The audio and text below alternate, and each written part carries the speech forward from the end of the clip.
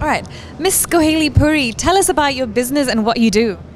Hi, so I'm an architect, and after that I did my master's in construction management. So I've been running my own company. It's over a decade now.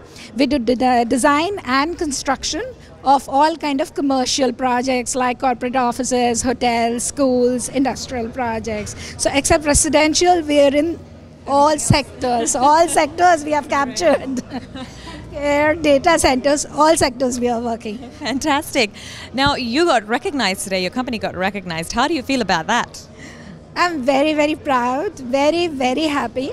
First of all, the panel discussion I was in, I felt it's larger than the world because all different countries, people were there. It is lovely to meet so many business leaders and learn from them. So I'm honored to be here. Thank you, Realty Plus and Realty 2.0, all the organizer, everyone, and especially Faizan, Chirag, Janvi, who all coordinated, and they made me come here. So I'm very honored, very honored. We are so glad that you're happy. Truly, we are so glad that you came. Now, tell us about your mission or your vision for your company that you're looking to achieve in the next 5 years. Okay, so honestly, we have been doing design and build, and we are a 60 CR company as of now.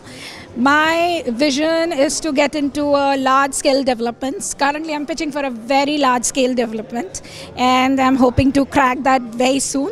So I want to become a commercial developer. So I hope next time when you meet me, I am an established commercial developer. Very less women have this kind of a dream, but that is my dream. I can't help. So. Well, I wish you all the best, and I really do that it works out for you. Yeah, and congratulations for today, and also thank you so much for coming to Realty 2.0 conference. And I hope I am going to see you tomorrow. Yes. Fantastic. Thank you.